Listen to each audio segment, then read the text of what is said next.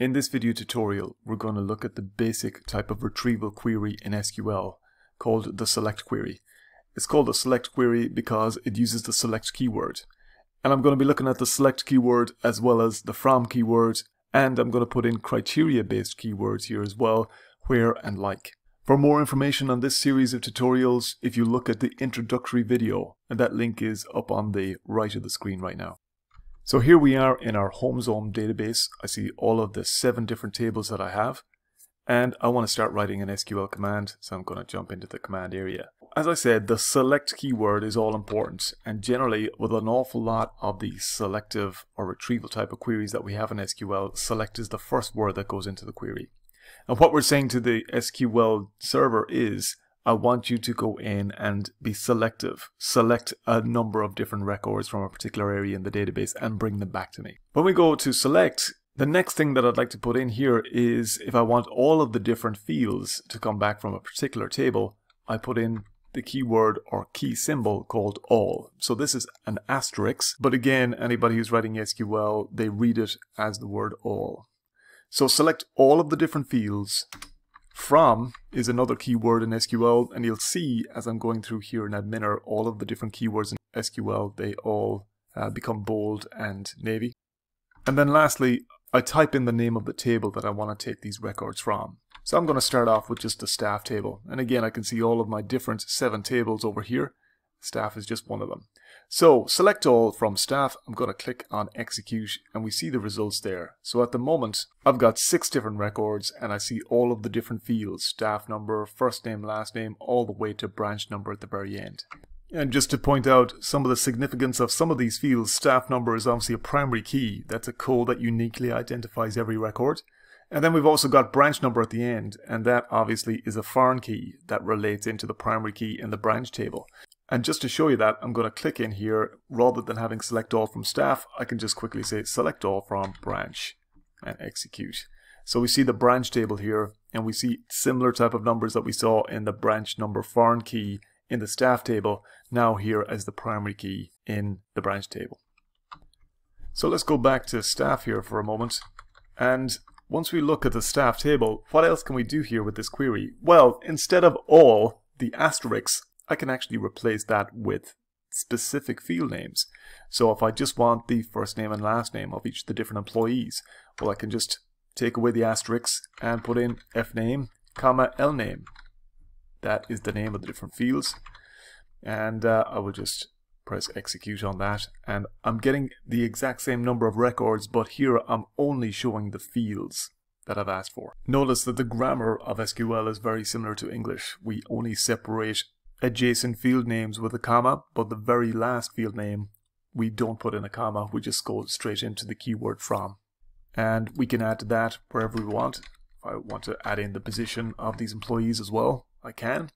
And I can actually put in the fields in any sequence that I like. It doesn't have to be in the exact same sequence as they're actually laid out in the structure of the table. So if you're working as a data analyst, it's quite important to think about the way that you're presenting this data to whoever your audience is and how they might perceive different fields laid out in particular ways. And that's the select query, your basic type of retrieval query in SQL. Now, what about if we want to make it a little bit more sophisticated, in that we don't want to take all of the different records back from a particular table. We want to have some type of selection for it instead. So I'm going to go back. I'm just going to put back in all here just so we can see all of the different fields. And now I'm going to put on a little suffix at the end of this selective query and put in a where criteria. So a where clause. So after the table name I can put in where. And then I'll put in some type of criteria where the SQL server can evaluate and see if records should be returned or not.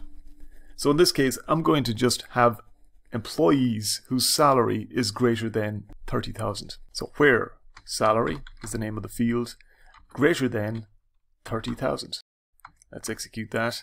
And we can see I've just got 3 records being returned. I'm taking a quick eyeball there on the salary field, and I can see all of the salaries there are above 30,000.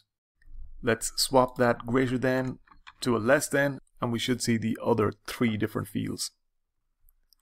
Now the example that I'm just after showing here is based on a numerical field. That's what salary is. It's showing us an actual number. But if we're actually putting a criteria on a field that is a text field, we have to do something slightly different. For instance, if I want to say where position, which is a text field, and I want to maybe just bring back managers, where position, I need to use the keyword like there because it's a text field. Position like, and because I'm dealing with text, I need to wrap the value in quotes. So in quotes and manager and close quotes. So let's execute that. And here we see the managers coming back. So let me just wrap this onto the next line. So we can see where position like manager, like the keyword for when we're using text fields and just the normal type of comparison operators like greater than or less than when we're using number fields and so on. Just a few final notes. You'll notice I'm putting all the keywords in SQL in uppercase. This is a recognized standard of SQL, but it's not essential. You can write them in lowercase and it will still work. More often than not, I see SQL written in uppercase because it's easier to decipher it from other code that might be placed around it. So for example, you might have a query based in a web page that might be pulling information back from a database. Rather than confuse the SQL with the other types of languages around it, it's a good idea just to keep to the standard and keep your SQL keywords in uppercase.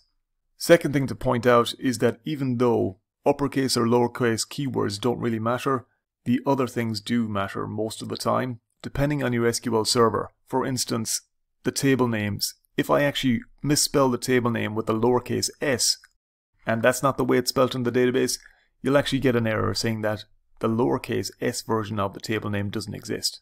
However, if I move that concept down to the field name and I change the field name or the case of the field name and execute, it actually will work. But again, it depends on the SQL server. Again, reminding you that the SQL server that I'm using here is just MySQL. So that's the basic construct of a select query along with the criteria keywords where and like. This video is part of a playlist of videos that deal with all the different aspects of SQL. In the next video, I'm going to deal with the order by keyword.